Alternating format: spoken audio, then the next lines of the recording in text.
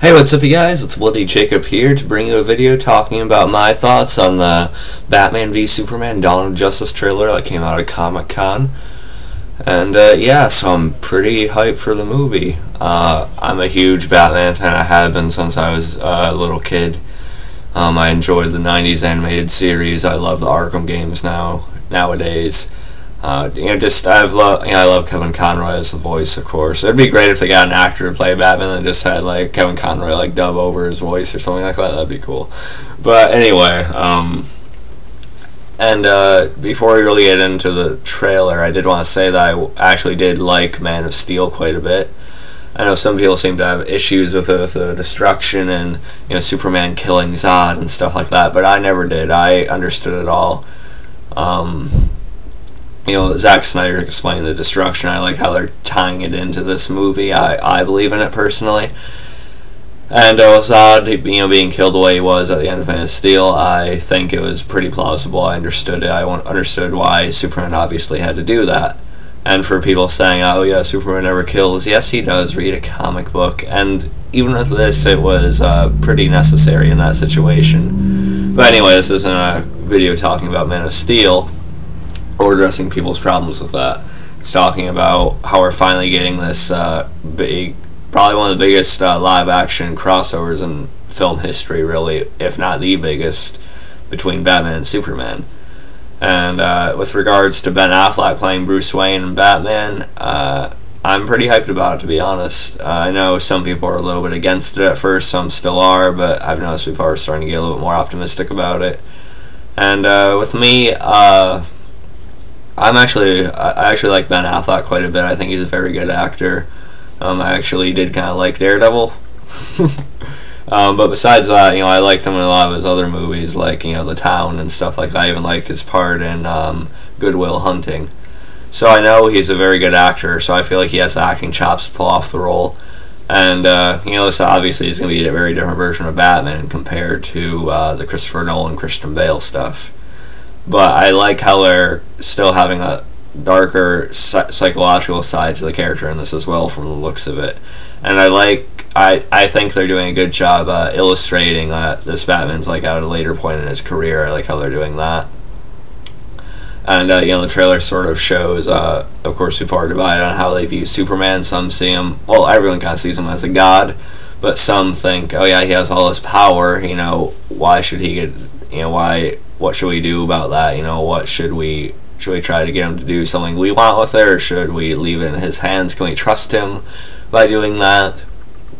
And of course, that debate's going to come up naturally. But of course, there's still some that believe in him fully and see him as a savior that he is. But yeah. And of course we see that they're connecting Ben Affleck's Bruce Wayne to Man of Steel, because we see in the early part of the trailer that Bruce Wayne was apparently in Metropolis at the time of the Zod and Superman fight in Man of Steel. We see that he was likely talking to someone on the phone, maybe someone from his company. People are saying it's a Wayne company building, and which I find to be pretty plausible. That's probably one of the most likely things. So we see why Batman might have like a personal grudge against Superman at that point.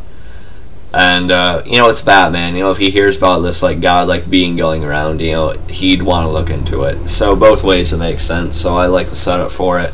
And of course it is taking some inspiration at least from the Dark Knight Returns storyline.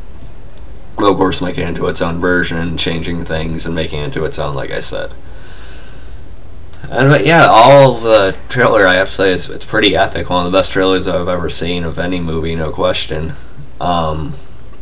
Yeah, sorry, I keep on fixing my hair. I love the suit they have for Batman in the movie. Of course, the armored one where he's taking on Superman, but also the one I really like is the regular costume he has. I think it's definitely the most comic book accurate one we've ever had in a movie before.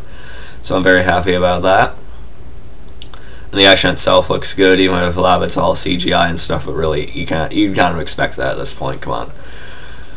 And of course I do still like Henry Cavill as Superman. I think he did a great job in Man of Steel, and I think he is the best actor we've had as Superman in history, to me personally anyway. So it looks like he's keeping on that same consistency with this movie. Amy Adams is in there too. We also see an appearance from Gal Gadot, or Gadot, I don't know, I pronounce names very well, as Wonder Woman, Diana, of course.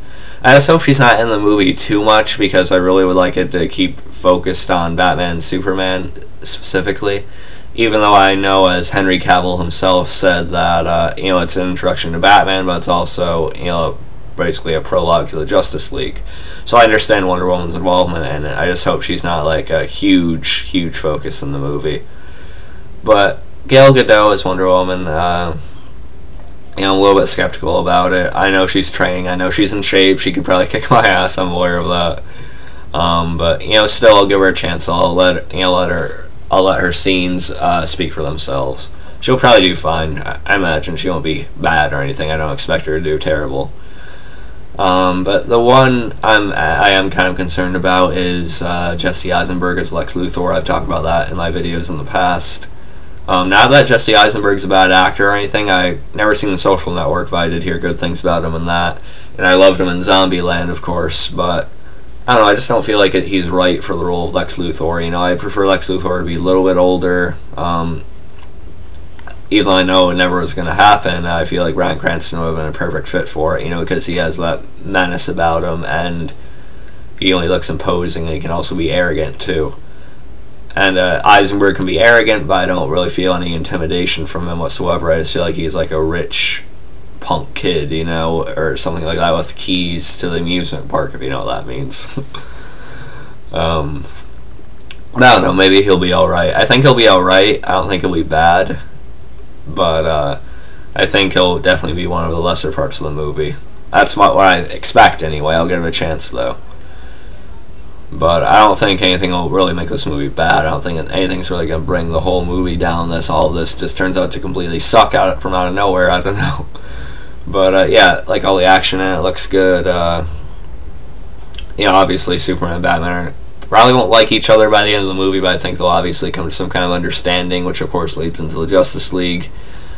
And so I'm excited to see the psychology with all of that. Of course, the contrast about how they handle things differently and stuff like that. It should be very, very good. And yeah, so it's all. Oh yeah, and Irons as Alfred. Yeah, I think that's his name. Hold on a second. Yeah, Jeremy Irons. I haven't seen him in any movies. I haven't seen as many movies as I like to put on. And but yeah, I have heard good things about him as an actor, and it looks like he'll be a solid fit for Alfred. Though I don't think he'll top Michael Caine in the role, but I think he'll do just fine with it. And yeah, so those are really my thoughts on the trailer. I didn't get too specific about it, but I also did like the references to the Joker in the movie, with the spray pan in the newspaper saying how Batman let his people die, and in that building that came down, the Superman Zod fight, and the spray pan of the Robin costume, which is a reference to Death in the Family storyline. And I like how like I said, it illustrates that Batman is at a later point in his career, because all this has already happened. And of course, the thing one of the Robins being killed by the Joker, definitely gives him some weight to his character. But yeah, so overall I really love the trailer. Check it out for yourselves. I'll try to post a link to it in the description, but really, you've probably seen it by now, seriously, and all you have to do is type in Batman v Superman Dawn of Justice trailer on YouTube, and there you go. Top result. But yeah, so I'll catch you guys next time. Most likely I'll be doing a video talking about the Suicide Squad trailer they released. And yeah, so I'll catch you guys next time. And peace. Very excited for the movie.